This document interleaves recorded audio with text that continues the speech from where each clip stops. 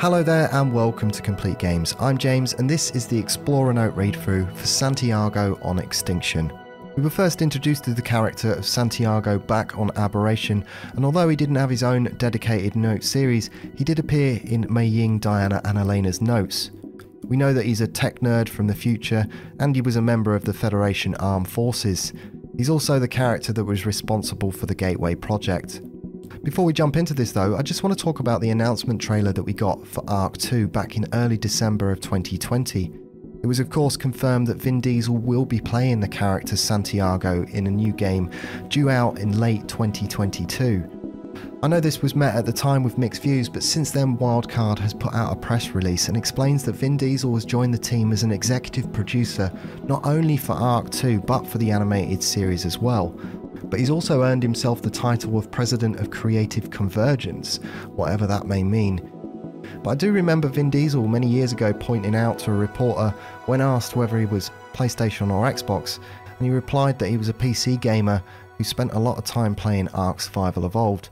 So it would appear that the decision to bring on board a celebrity face for a computer game goes a little bit deeper, and Vin Diesel himself has clearly got his own interest in the animated series doing well. When we look at the list of celebrities involved, I for one am looking forward to the new animated TV show. It's set to comprise of 14 half-hour episodes and will be an original story for the ARK franchise. Vin Diesel himself is said to have had a hand in the development of the story for both the game and the new animated series, and clearly his appointment as executive producer has brought a whole host of talent to the project. So if it all goes horribly wrong and the show ends up being a disaster, well, we can blame Vin Diesel. I'm a wheelman. And on that bombshell, sit back, relax and enjoy part 1 of the notes from Santiago on Extinction. I wish everyone would just shut up for 5 seconds. I already know this is bad, we all do. So just keep your hyperventilating to yourself, alright? Jesus. When we stepped through my gateway and teleported to the surface, we thought we escaped the worst of it, but it turns out that this planet is a burnt out post-apocalyptic nightmare. Some people feel like we're back to square one, but objectively we're not. We've got tech equipment, supplies, some tamed animals and a decent number of human assets. All I need is for people to give me some space and let me think. This is just another code that needs cracking. I think we found a decent spot to set up shop. That crater up ahead should have everything we need. Mei Ying scouted it out with some of her pets, so that's at least one person who isn't panicking. Not that I expected her to after she took the suicide out of that suicide mission back on the station. Di really knew how to pick a winner. While we travel, I've been putting together some equipment. Nothing too complicated, just some basic gear to help me take a few measurements of our environment. Gravity, soil composition, atmosphere, etc. I've got a good idea of what they'll tell me, but it's worth confirming. Some of my readings were outside of my estimates, but this is definitely Earth. That same old self-absorbed ball of dirt. I figured as much. According to that biologist Helena, people from my time are the most advanced humans on those stations.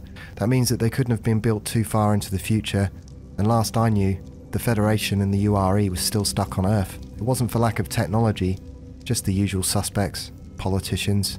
They could barely share one planet, much less space. People like to talk about having AI overlords as a nightmare scenario, but if we were ruled by machines, I might be looking at a flourishing Martian landscape instead of this ravaged one on Earth. Doesn't sound all that bad when you think about it. I mean, look at what happened with humans in charge.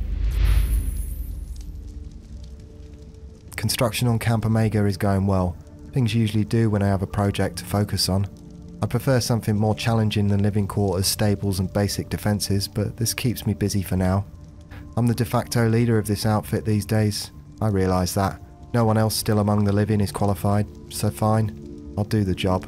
I just can't stand being bothered with every little disagreement or emotional breakdown. I've got real work to do, solving real problems. That's why I made the Federation set me up in that mountain villa as part of my contract. My little hideaway. With just me and whatever puzzle they needed me to solve. It was perfect. Had a great sound system too, assuming my memories are real anyway. Tried chatting with Elena a little today about this Earth situation. Smart girl, probably smarter than anyone else here I've met, but I think she has a hard time telling when I'm messing with her and when I'm just being a jerk. Not her fault, There's a reason why the Federation suits only visited me when they absolutely had to. Didn't matter how high ranking they were. I'd never mince my words with any of them. I knew they'd have to take it. They needed me. So yeah, I can be a pain to deal with, unless you're awesome like Di. She may not have been an engineer or a scientist, but she had a PhD in talking shit. Miss that ginger lunatic. Camp Omega's basically up and running, complete with functional infrastructure, and we've got resources to spare, lots of them. The surface of this planet is brimming with element. After just a couple of expeditions to the edge of the wastes, we've practically filled our storehouses. I'm not sure what we're going to do with it all. I'm not sure how there's so much of it. Element wasn't nearly this common in our time. Granted, all the element that those stations are made of had to come from somewhere, so theoretically this city could have been built on top of an undiscovered vein. This much of it would turn even the smallest village into a metropolis overnight. But if that's what's happened here, then where's the mine? May need to take a few more readings. I ran the numbers. We're living in a scientific impossibility. Elements simply couldn't expand fast enough to reach this level of density under natural conditions, even with a millennia of uninterrupted growth. That means something accelerated it at an alarming rate, even if this area's readings are an outlier. Well, I say something, but there's an obvious answer here. Man. Any tech that runs on element emits a few molecules of it back into the atmosphere, which takes root in the soil. It's kind of like pollination, but the scale's so small and we consume it so fast that it's practically negligible. To spread it in any significant degree, you'd need a huge spike in element proliferation. A spike you'd get from, say, a century of open warfare with element-based weaponry. And the best of that weaponry?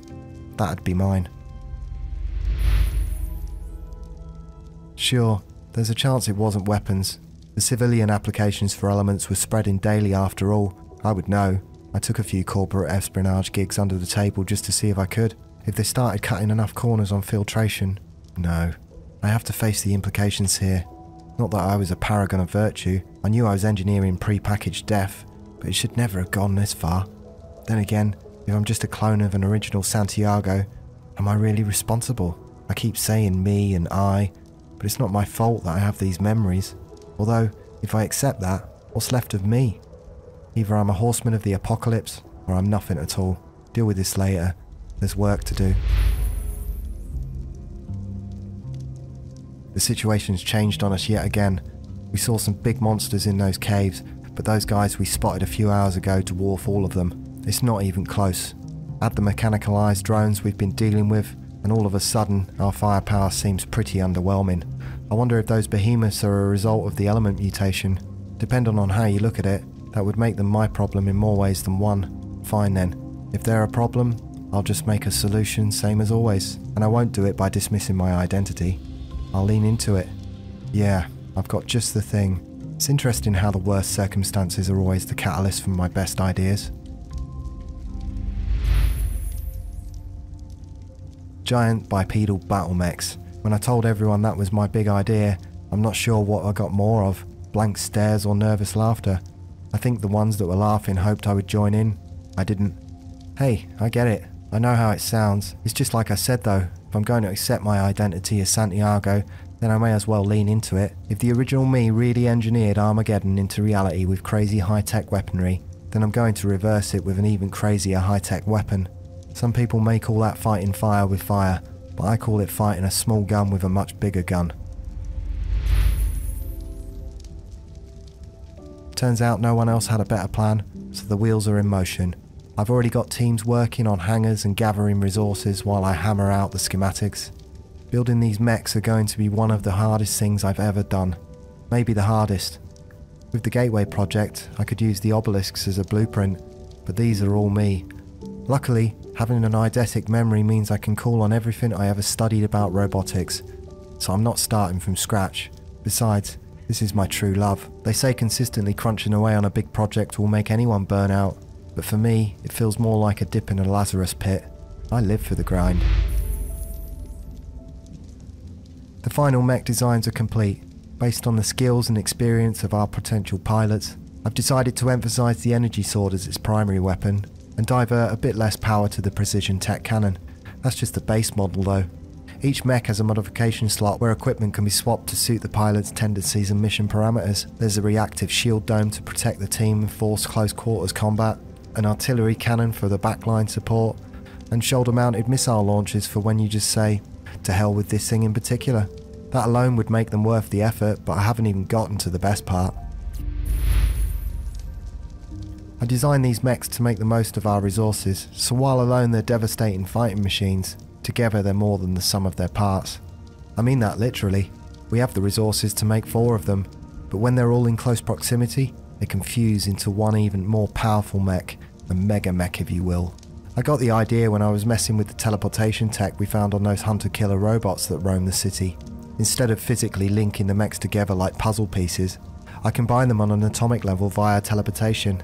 It's my masterpiece, the ultimate fighting machine, with the most efficient element reactor and most powerful energy sword ever created.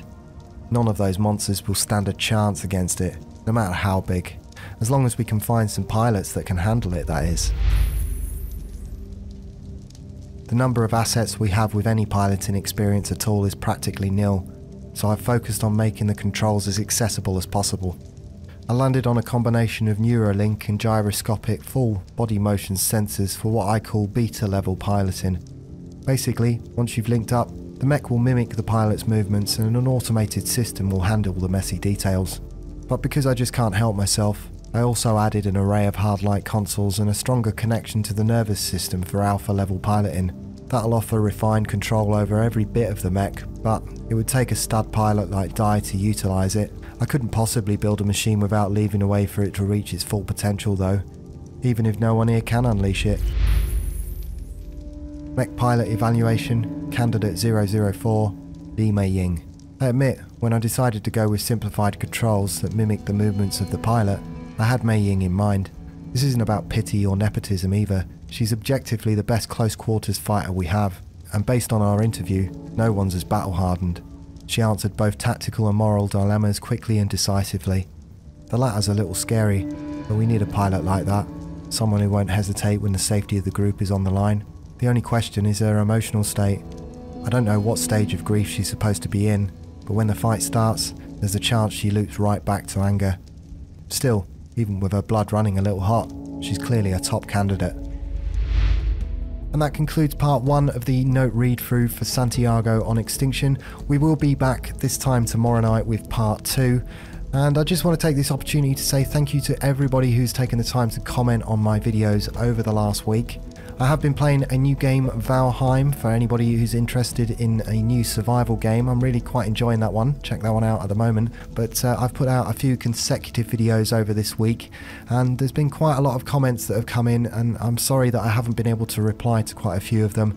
I am going to catch up and know that the comments are why I continue to do this, and you guys really do keep me motivated, and I'm very grateful for them. So I will take the time to, of course, reply to as many of you as I can, so sorry if I'm a little bit late in my response. But until next time, I'm James from Complete Games, and I'll see you.